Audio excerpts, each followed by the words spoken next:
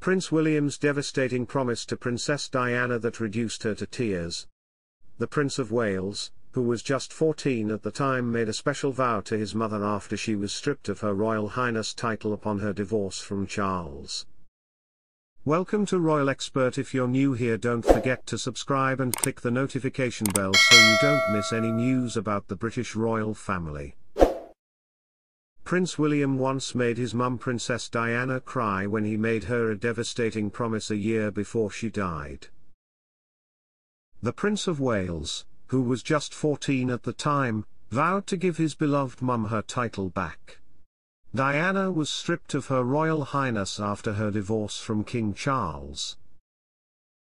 After marrying Charles in a fairytale royal wedding at St. Paul's Cathedral in 1981, Diana became HRH, the Princess of Wales.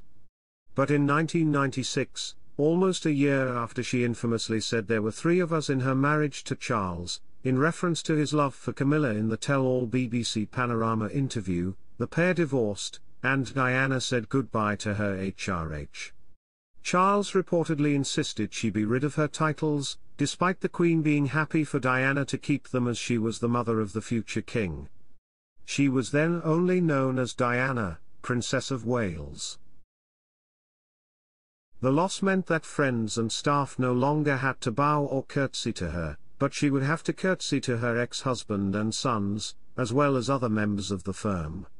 This led to a heartbreaking conversation between Diana and a then 14-year-old Prince William.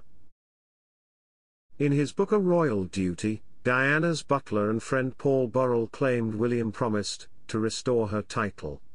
The young prince reportedly told his mum, "Don't worry mummy, I will give it back to you one day when I am king." Mr. Burrell claims the conversation left Diana in tears. However, William's promise was sadly left unfulfilled as his mother died in a car crash almost exactly a year to the day of the divorce, on August 31, 1997. Her companion Dodi Fayed also died.